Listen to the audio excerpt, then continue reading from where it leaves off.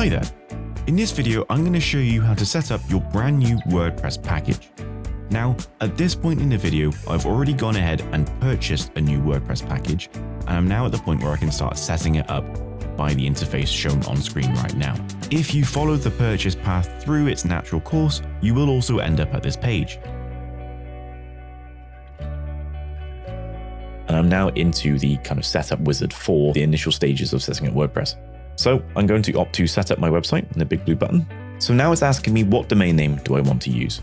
Well, in my case, I want to register a brand new domain name for this. So I'm going to register the domain name fhtechtips-wordpress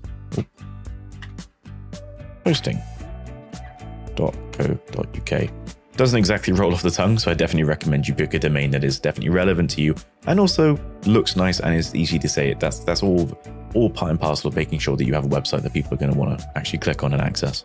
But in my case, I'm going to check domain. I know that's going to be available because, let's be real, no one's going to have a domain like that. And then now I've got some options in terms of the registration. I can choose how long I'm going to register this domain for. So it starts off at 2 years, but I could, for example, opt for 1 year. Or I could opt for more than that. I could opt for 10 years, and everything in between.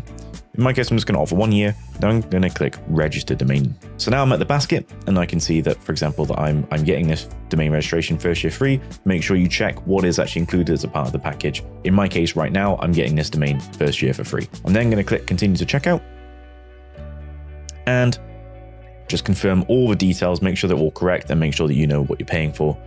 And then you can confirm that you've read the terms and conditions again. And again, I just make sure you have done that. And then you can click confirm and pay.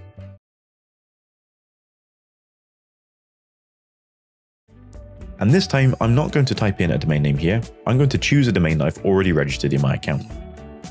And as you can see, I've actually got a much more suitable domain name already in my account, which is fhtechtips-wordpress.co.uk. Again, doesn't exactly roll off the tongue, but I think it's a bit better than what I had before. So I'm going to use selected domain, and now it's going to start building that WordPress website for me in the background.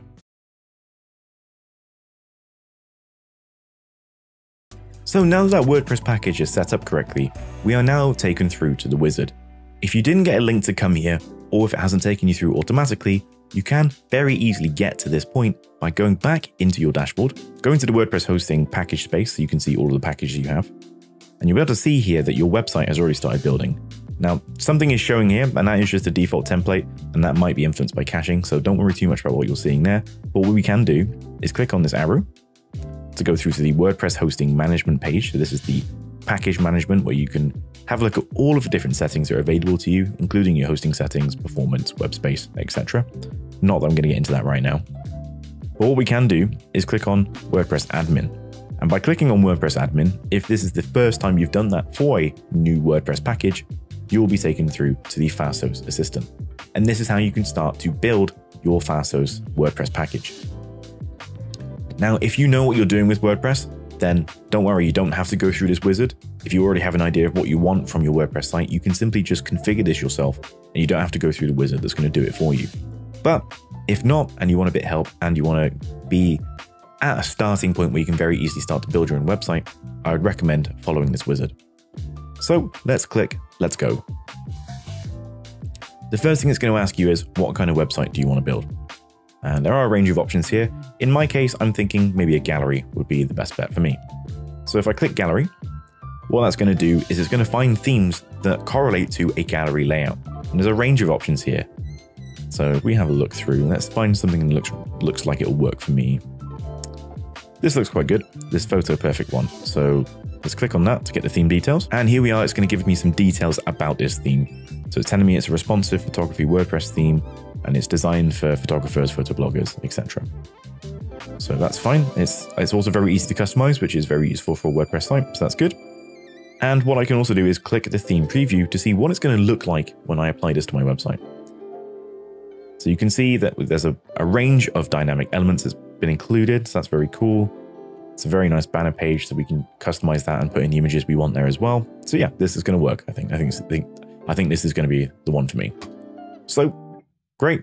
I'm now going to click next step. And here we can see some plugins that are recommended to apply to a WordPress website. So let's have a quick look and see what we've got. The first thing on the top left is Jetpack. And if you've worked with WordPress at all, then Jetpack is a name that will be familiar to you. It's basically an all-in-one toolkit for WordPress for security backups, speed, growth, etc. It's very, very useful. A lot of websites use Jetpack. I'm going to include it. I'm also going to include embed privacy, because I think that's going to be useful. And I'm going to include the Fasthosts performance, which basically is using caching to store HTML content generated by WordPress and just help to speed everything up a little bit.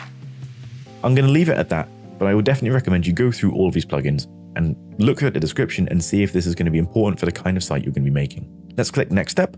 And now it's going to take us through to the summary. So it's telling us what theme we selected and how it's going to look. And it's also told me the plugins that are going to be installed. Now, obviously, it's going to include the ones that I selected myself. So Jetpack, embed privacy, and Fasthosts performance, which is fantastic. There's also some default plugins that are always going to be included, like contact form, drag and drop form builder for WordPress, monster insights, etc. None of this is final. None of this is permanent. If there is something here that you've added and now you realize, oh no, I don't want that. Maybe there was another theme I was looking for.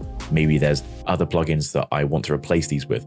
None of this is set in stone. None of this is permanent. You can edit all of this within the standard WordPress interface. So don't panic. You are not stuck by making these decisions. You can change these at a later date. I'm going to click install and get this going. And there we go, it's taken me through to the WordPress dashboard. So this is where you would start to manage your own WordPress website. If you just started from scratch with nothing, you hadn't used the wizard, you'd be taken through to this exact same page, but you wouldn't have any of these plugins. You'd have had to go through and install those yourself. So I'm not going to go into massive detail for the next steps now on building your WordPress website, but we will be doing a video in the future on how to get started with your WordPress website, how to make sure you're on the right track and start building out your own content.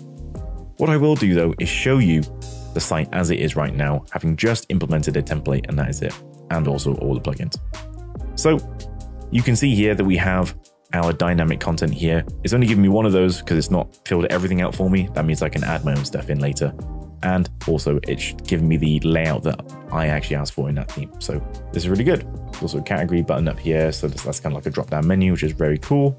And we have a return to top button that appears here as well, all part of the theme. So there we go. I've shown you from scratch how to register a new domain name and also how to use an existing domain name to register and start a new WordPress website, and how to go through the wizard to actually make sure that you're starting off on the right foot. I hope that's helped, and bye for now.